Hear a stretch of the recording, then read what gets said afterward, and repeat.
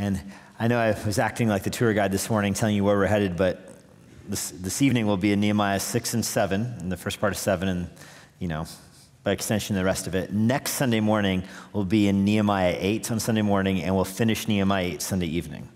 And we'll do the same thing the following week, Nehemiah 9 Sunday morning, the first half, and then Nehemiah 9, the rest of it Sunday evening. So we'll be dividing Nehemiah 8 and 9 in half, the first half in the morning, second half in the evening, then Nehemiah 9, the same thing the following week. So that's where we're headed in the worship service the next few weeks, to keep pressing through Nehemiah.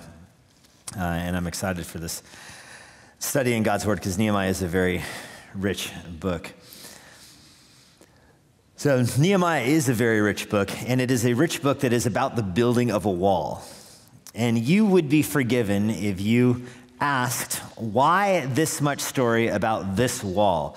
I mean, why do we have a story in the Bible about this wall around Jerusalem back then? Why not a story in the Bible about a different construction project, like the I-90 construction project doing the mixing bowl, where all those roads come together and Old King Mill goes through and Van Dorn dodges through? I mean, that's got to be one of the most complicated interstate exchanges in the whole world right there, right around the corner. When we moved here, it was such a bane of our existence because our GPS wasn't updated. Whenever we went anywhere that direction, we just guaranteed we would be lost. And our GPS, back in those little days, 9 years ago, we moved here, you had the GPS that was like mounted on your car windshield, so you couldn't see out the windshield anyway. And going through the mixing bowl was just a picture of our car driving through a grass fields, and that's it was never encouraging. But they have completed that thing, with carpool lanes and everything. I mean, that would be a good story to be in the Bible. That's a complex construction project. I looked up the amount of drainage piping that was used in that project, and I forget the number, but I remember reading and going, that can't possibly be true. You could go to the moon and back with that much drainage piping. It was a complex construction project, not described in the Bible. Not in the Bible. There are other massive construction projects in the world that you're just like, well, the Bible was completed. That's why it's not in there. Okay, you go back in time.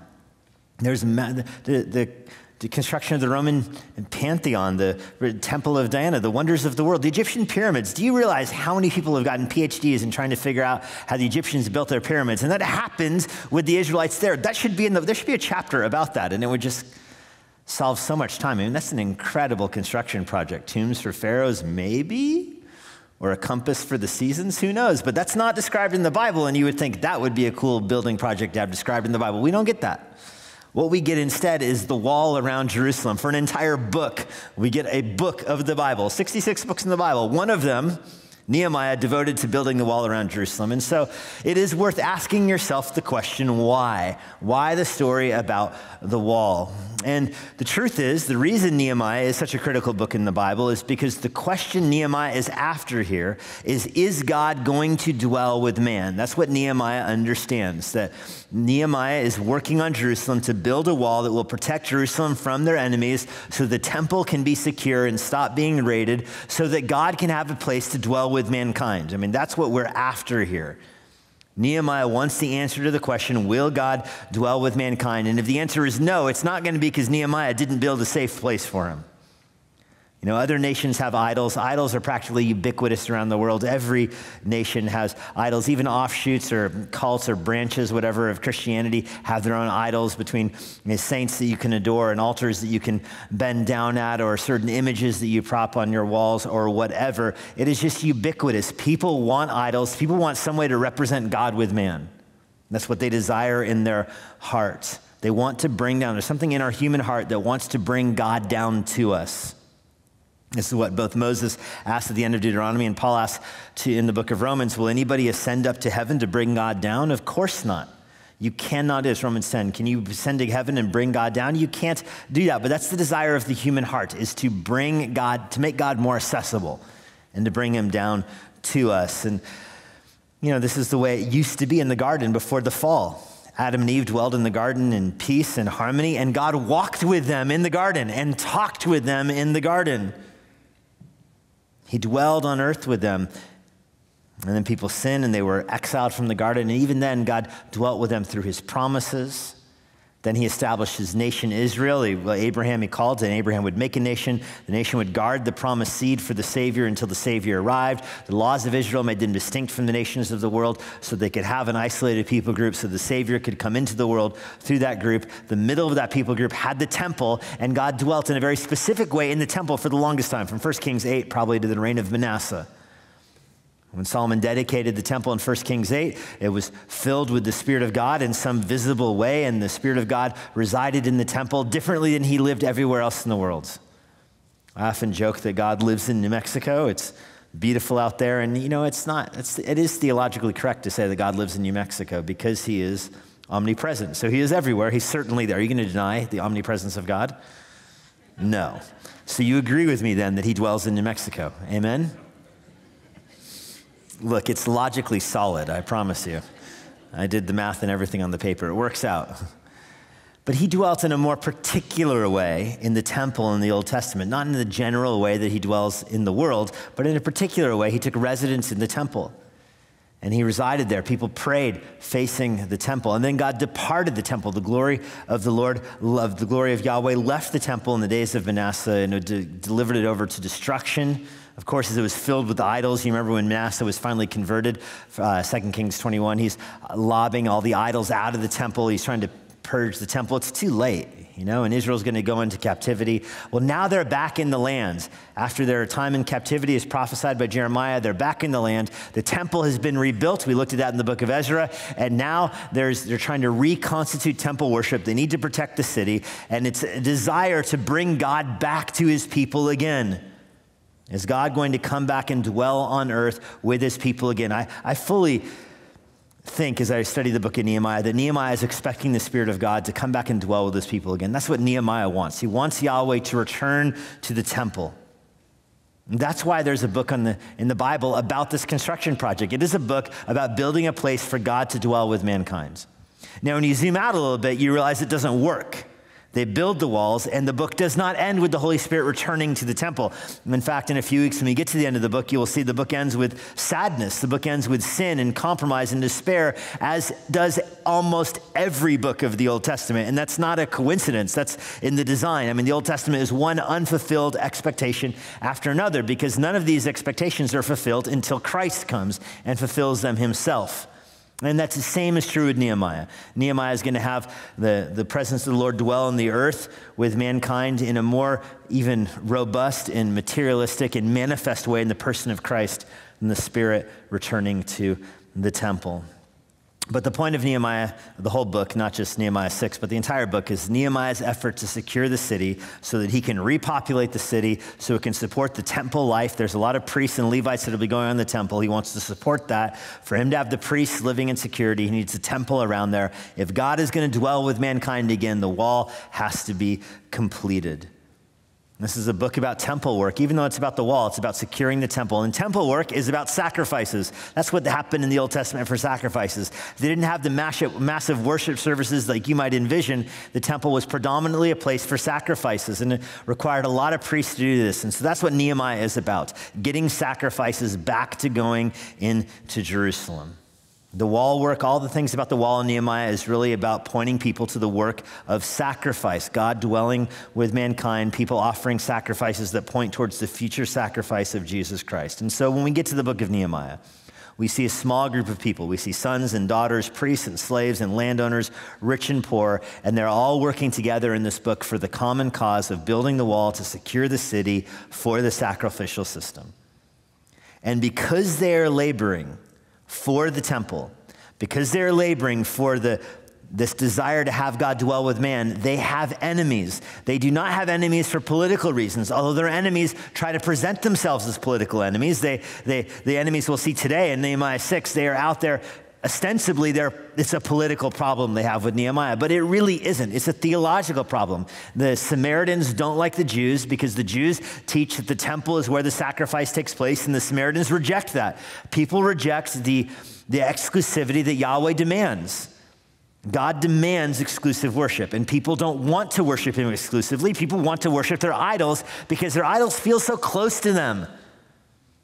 And so because Nehemiah is rejecting the idols and building a wall to secure the temple, which highlights the sacrifices of Yahweh, their covenant-keeping God, Nehemiah has enemies, and the enemies are God's enemies. People oppose God because they love sin, and that is fairly consistent throughout the Bible and throughout the ages. And that's why there is always a temptation in believers' lives to water down our testimony.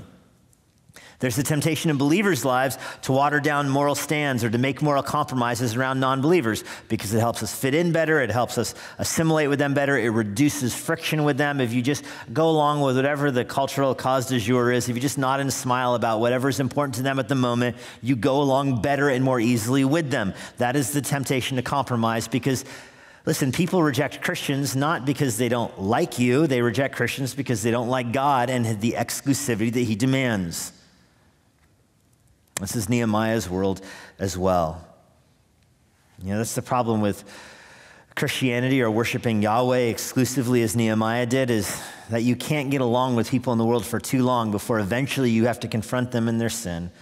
Eventually you're telling them, listen, everything you think and you know about the world is wrong because Yahweh created the world, not your idols, didn't just appear out of nowhere. It wasn't a big bang. Yahweh actually created the world. He spoke it into existence. He made you and he demands that you worship him. And that's just the basic realities of the world. You can see that people in the world are going to reject that because it goes contrary to everything they believe about the world. The world views, not just in the American culture or in the Samaritan culture, but every culture in the world. Have you noticed that worldviews are generally tailored to allow you to sin in ways you want to sin?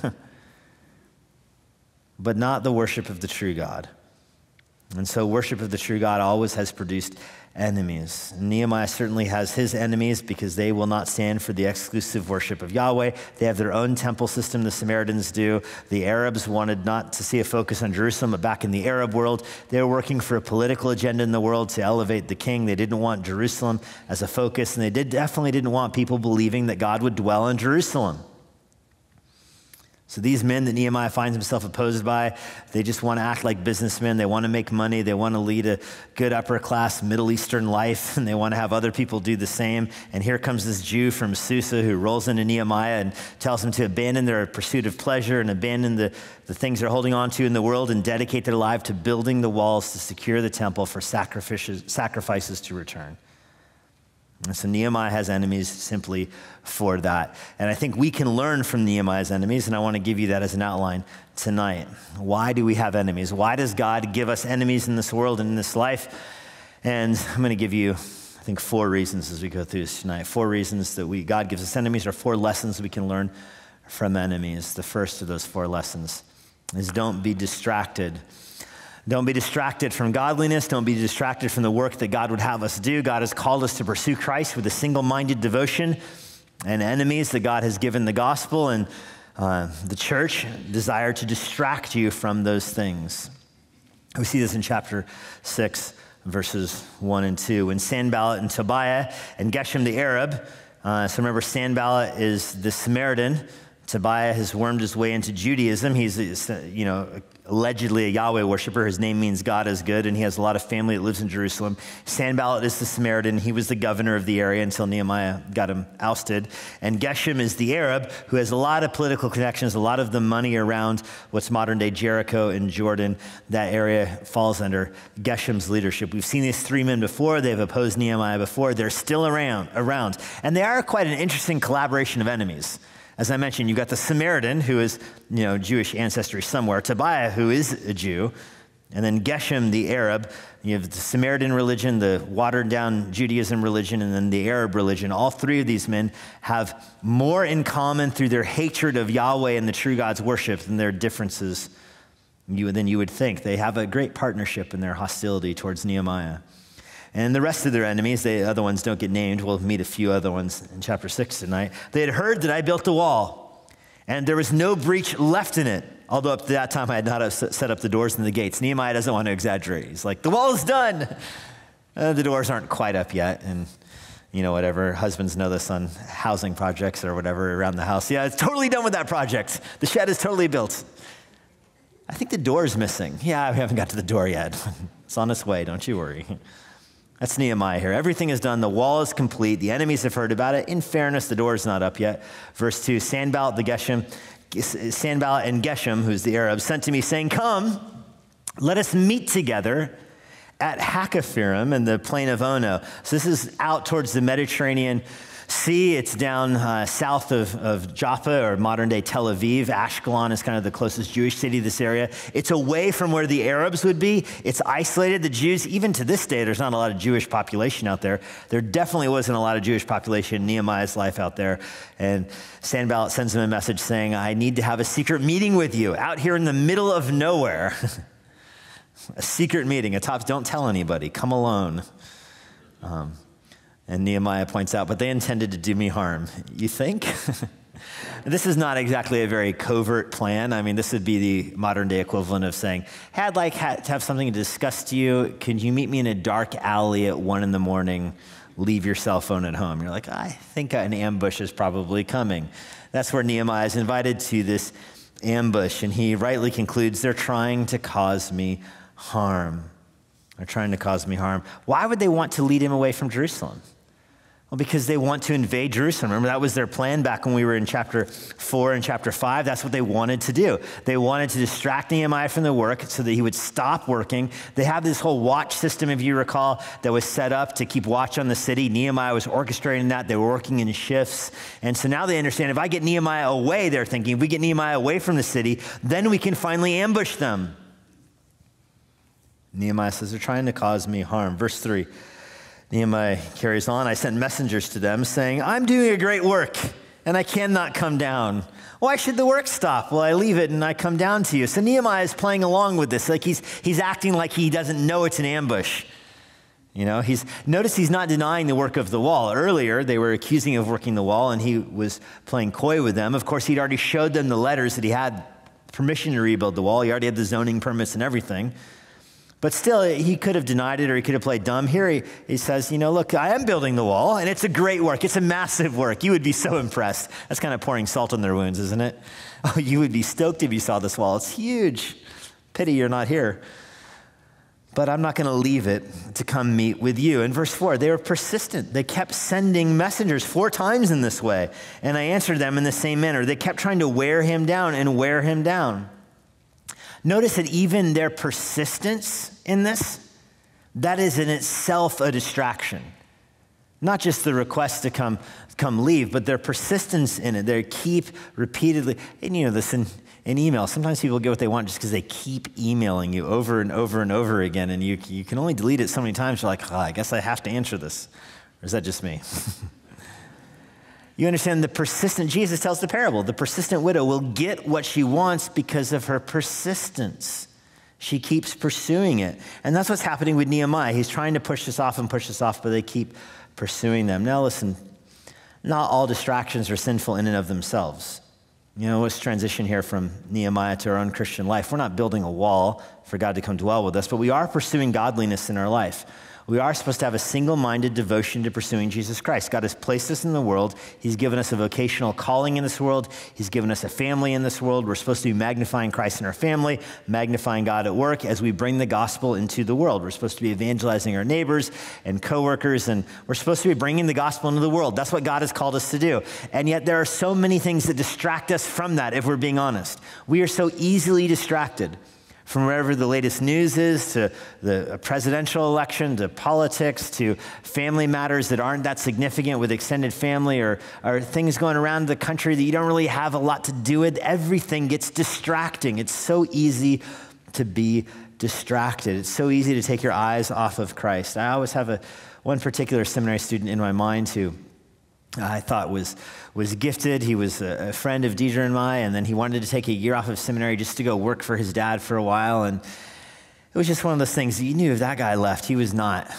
coming back. And it's not sinful to go work for your dad, of course, but you could tell in this guy's life it was a distraction from what the Lord had called him to do. And of course, he never came back to seminary. He eventually got more and more involved in secular work and eventually ended up even apostatizing from the Christian faith. And which I'm thankful for the Lord exposed that before he became a pastor, but you just can sometimes see how distractions set in someone's life, and when they are fed and they are fed and they are fed, they grow, and you're no longer working for the Lord, but you're trying to put out all these fires that you allow to burn around you.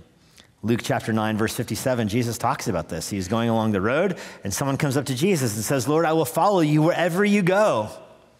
Remember what Jesus tells him? Foxes have holes, birds have nests, but the Son of Man has nowhere to lay his head. Someone else comes running up to him and says, I'll follow you. And Jesus says to the guy, okay, follow me. Come along then. And the man says, but Lord, first let me go and bury my father.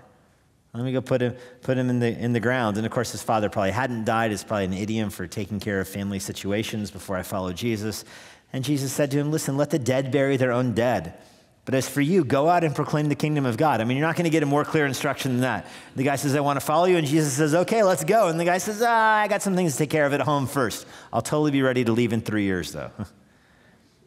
And Jesus says, why don't you let those things take care of themselves, man? They're not significant.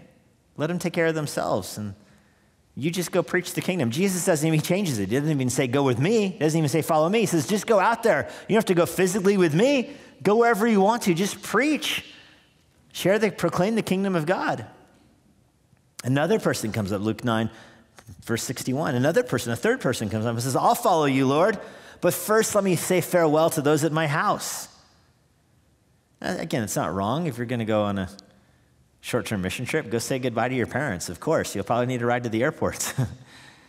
Yeah, Jesus isn't saying it's sinful to say goodbye to people before you go to work in the morning, but he's rightly perceiving the tendency towards distraction in people's hearts. And Jesus tells him, Luke 9, verse 62, no one who puts his hand to the plow and looks back is fit for the kingdom of God.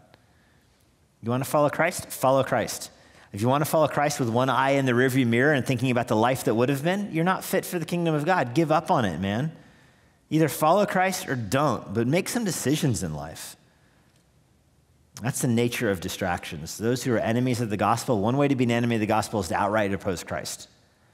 But the most common way you'll see the gospel opposed in your life is through people that just want to distract you, that want to give you things that aren't eternally significant, to fill up your time, to cause you to manage them, and it keeps you from reading the word, it keeps you from spending time with your family, it keeps you from working at your own secular job with all of your strength and your attention. It keeps you from glorifying the Lord as you're supposed to, because there are people who their goal in life is to distract.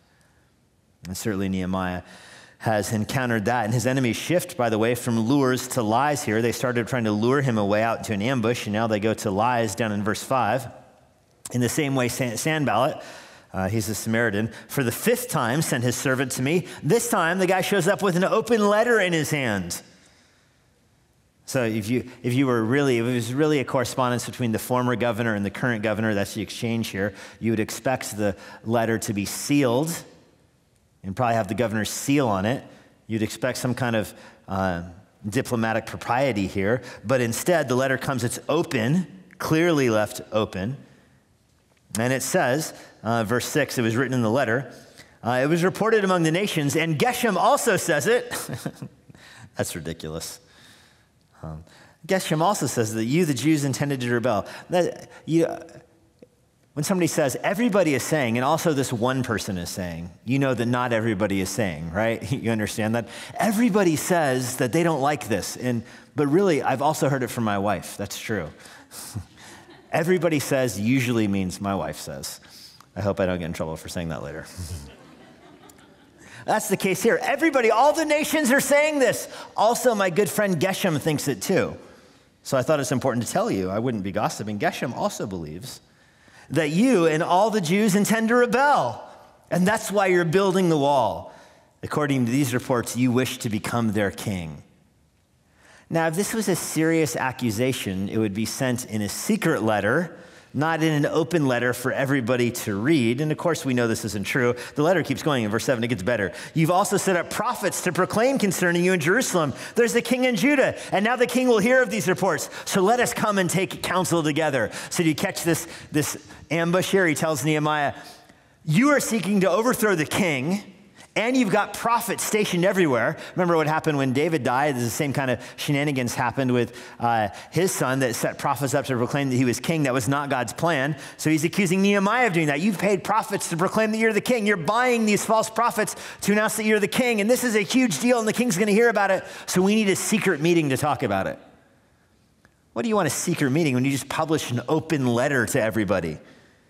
Everybody can read now you want a secret meeting? I mean, come on. This is the equivalent of saying, listen, here's a prayer request. So-and-so is going through this. Let me announce it to my whole small group. My whole Bible study is going to hear this prayer request. But hey, don't tell anybody. It's super secret.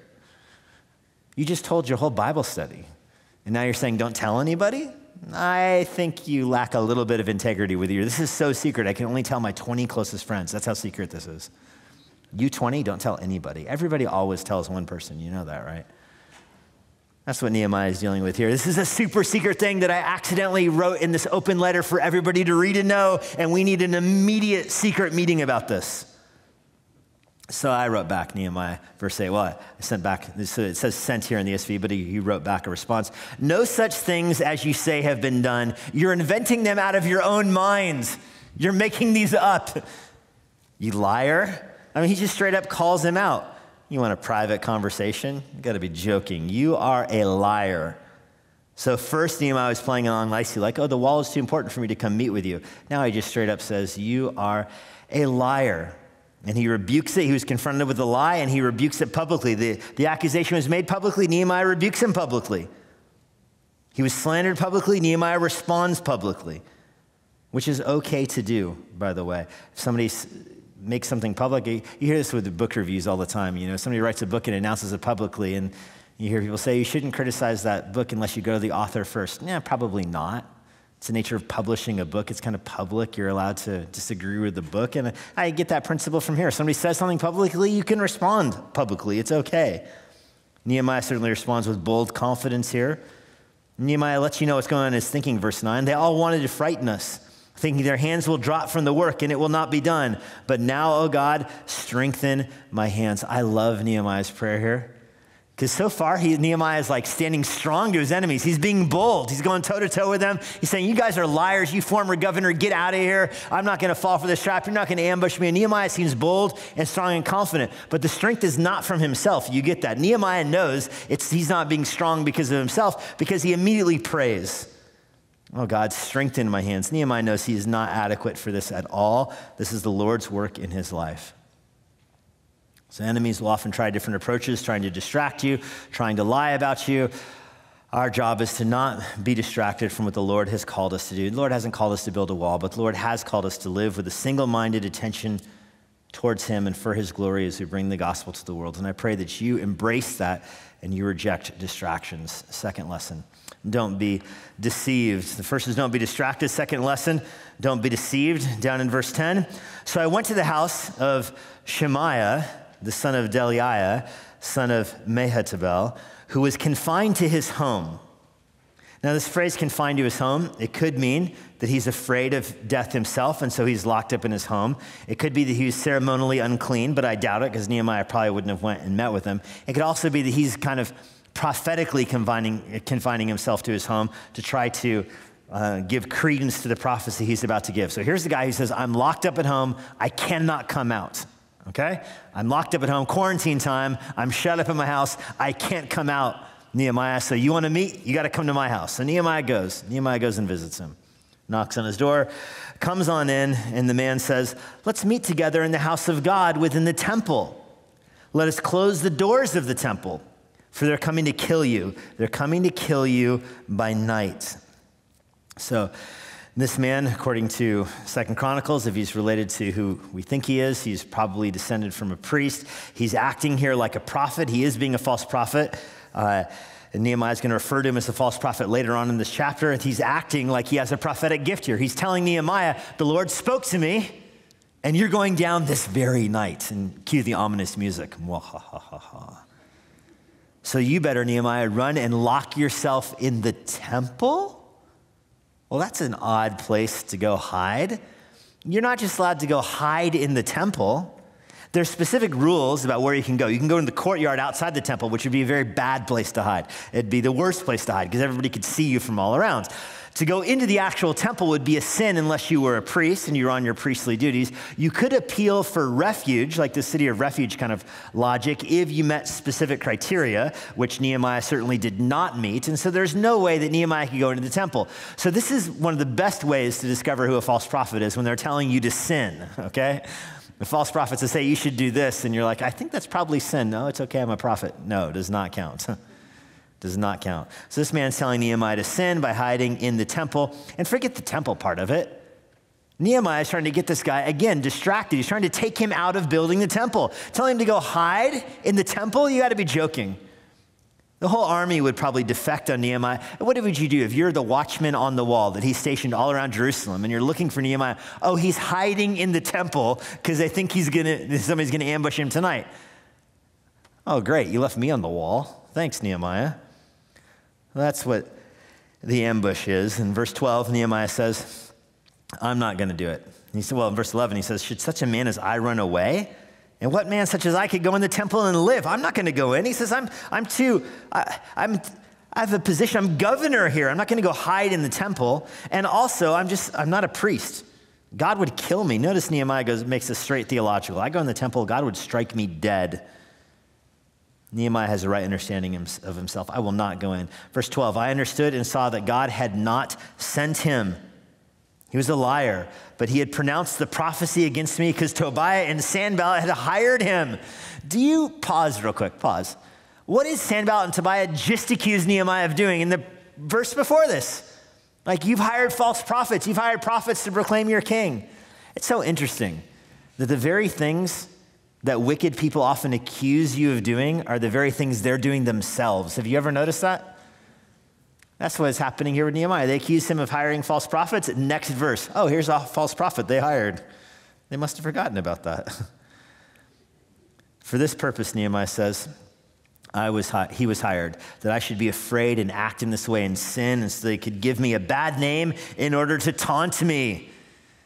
And you might think, oh, well, sticks and stones break your bones, words never hurt you kind of thing. Well, no, taunting him would be a significant deal because it would undermine his credibility. He's the Lord, clearly the Lord's man to be leading Israel through this. And so he's not going to subject himself to ridicule. He's not going to tear down the authority that God has given him. And there are lies that Jesus faced too. He ran into the same kind of false prophets, the same kind of so-called religious leaders that were prophesying wrongly against him. The religious leaders of Israel lied about Jesus. Do you remember Luke 23, verse 2? They begin to accuse Jesus, saying, we found this man misleading our nation and forbidding us to give tribute to Caesar, and saying that he himself is Christ, the Messiah, a king. And you remember this, that Jesus never told people not to give money to Caesar. They asked him, should you pay taxes to Caesar? And he said, render unto Caesar that which is his. He said, pay taxes. 3 days later, not even 3 days later, 48 hours later, they turned that to, he told us not to pay taxes. They lie. Enemies of the Lord lie. Don't be deceived by the lies. And you might think, who would be lying about me? Who would be lying about what I'm supposed to do? Listen, if people tell you to sin, it's not of the Lord. It's just a basic spiritual principle. Somebody tells you to sin, it is never God's will for you to sin, ever. And if one of your very godly friends encourages you to go sin, don't listen to him. It doesn't matter how godly he is. Don't sin. I mean, that's pretty much basic Christianity right there. God hates sin. Don't do it. You're like, yeah, but that guy's been a Christian longer than me and he's doing it. Nope, doesn't matter. Doesn't matter. Don't be deceived. So one way to take your focus off of serving Christ is to be distracted by all the things in the world that distract. Another way to take your focus off of serving Christ is to be deceived, is to fall into sin, is to believe lies. Third lesson from enemies is to persevere. To persevere. Nehemiah says, verse 14, remember Sanballat and Tobiah, oh my God, according to these things they did, and also the prophetess Noadiah and the rest of the prophets who wanted to make me afraid. By the way, before we go to verse 15, that's one of the few female prophets in the Old Testament. I think there's 3 or 4. This is the only false female prophet in the Old Testament. The others, Miriam and some others that escape my mind right now, but this is the first false female prophet you see in the Old Testament. They were hired by Sanballat and Tobiah to spread lies about Nehemiah, and of course, people believe prophets. There's something in us that when somebody stands up and says, I'm a prophet, the Lord says this, you're like, I just don't know what to make of it. Let me tell you what to make of it. Don't listen to it. Don't listen to it. Don't listen to so-called prophets. They shouldn't have, you see, here's the YouTube video. People used to send me these videos. Here's a video of, a new prophecy for our generation. Here's a prophet that says this is going to happen. I'm not going to watch more than a millisecond of that. Won't even register the click. Verse 15, so the wall was finished on the 25th day of the month Elul. In 52 days. That's crazy. That is a fast construction project. They got that wall up less than 2 months. And when our enemies heard of it, all the nations around us were afraid and fell greatly in their own esteem, for they perceived that this work had been accomplished with the help of our God. I mean, this is a lot of work, and the people recognized this had to be that God was working through them. Nehemiah stayed focused. He stayed on task. Moreover, in those days, the nobles of Judah sent many letters to Tobiah, and Tobiah's letters came to him. So Tobiah apparently is living in Jerusalem. Sanballat is up in the north, and the Arab is over in Jordan. But Tobiah is living in Jerusalem, and he's getting mail, and he's sending out mail, and he is organizing this resistance from inside the city. For many in Judah were bound by oath to him because he was the son-in-law of Shechaniah, the son of Arah, and his son Jehoiakim had taken the daughter of Meshullam, the son of Berechiah, as his wife. A complicated relationship. Short version of it is this guy has married into power and is in Jerusalem, and nobody wants to cross him because of who his family is. So everybody goes along with him, and so he is organizing this revolt from inside of the city, and they spoke of his good deeds in my presence and reported my words to him. And Tobiah sent letters to make me afraid, which is just annoying. You know, Nehemiah is trying to do the work, avoid these ambushes, and people are walking by him talking about what a good guy Tobiah is. You know, like, hey, nice weather outside today. Oh, Tobiah is so brilliant. Do you know about what a genius this guy is? You should hang out with him. You know, have a good day. Not helpful. Not helpful. But Nehemiah refuses to get distracted, and he works with his hand to the plow and finishes the task. You know, the appropriate lesson for us from this is that you're called by God to fight sin, to live a radical life, to support missions, to stay above reproach, to care for your family, to teach your children godliness, to spread the gospel in the world as much as you're able. That's what God has called you to do. And when you lead a holy life and you do those things, those who oppose you are put to shame. Titus 2 verse 7 says this, show yourself in all respects to be a model of good works. In your teaching, show integrity, dignity, and sound speech that cannot be condemned, so that an opponent will be put to shame, having nothing evil to say about us. You might think, yeah, I don't have many enemies. If you can't think of many enemies that you have, try witnessing more. You'll get some, I promise. Tell more people the gospel, and you will find yourself with more people who reject you. Take a more radical stand for Christ, and you will find people that are opposed to you for your stands for Christ. Even other believers might be opposed to you if they feel like you're living too much of a godly life. It starts to convict them. You might even find opposition from inside the camp in that way. If you try to lead a radical Christian life in a way that makes you a jerk, then you deserve your enemies. I want to be clear about that. If you're obnoxious and you have enemies because you're obnoxious, then your enemies are not gospel enemies. They're your enemies because you're obnoxious. But it's better that you lead a godly life so you put your enemies to shame as you take stands for Christ. Then you know, this is Peter's point, 1 Peter 3, verse 15. Make a defense to anyone who asks you for the reason to the hope that's within you. And do it with gentleness and respect and with a good conscience, so that when you're slandered, those who value your good behavior will be put to shame. If you're obnoxious when you're evangelizing, you'll get enemies who are upset about your obnoxiousness. Jesus is not glorified that way. But if you're kind and you're gentle and you have respect while you're taking radical stands for Christ, then your enemies will be the ones who are put to shame. That's certainly what happened in Nehemiah's life. Chapter 6 ends with Nehemiah's enemies walking around him talking about what a good guy Tobiah is. I mean, that's just got to bug Nehemiah right off the wall, probably. It's going to drive him up the wall, I think. But nevertheless, he does persevere, which leads to our final lesson, to be vigilant. When the wall had been built, chapter 7, verse 1, the word persevere, is from verse 19. They spoke of my good deeds in my presence, and nevertheless, he stuck with it. Chapter 7, verse 1, the wall had been built. I set up the doors, and the gatekeepers and the singers, the Levites had been appointed. I gave my brother Hananiah, the governor of the castle, charge over Jerusalem, for he was more faithful and God-fearing man than many. And I said to them, let not the gates of Jerusalem be opened until the sun is hot, and while they're still standing guard, let them shut and bar the doors. Appoint guards from among the inhabitants of Jerusalem, some at their guard posts and some in front of their own homes. The city was wide and large, but the people within it were so few, and no houses had been rebuilt. So this is a very dangerous situation. The work is done, but it is a dangerous situation because there's a lot of space here and not a lot of people in the city. They need more people in the city. Ezra led a return earlier. There's going to be more people that keep coming back, but Nehemiah's goal is to repopulate the city so they can return to the temple worship. That's the point. The wall is done now. So in a sense, they're more secure because you can bar the doors and the enemies can't get in. But you have to open the door for business and commerce. And so Nehemiah is not naive. He doesn't think the enemies are going to disappear. He knows they'll be waiting for an opportune time. And so that's why he says, don't open the gate until it's hot. If you touch the lock and it doesn't burn your hand, don't open it.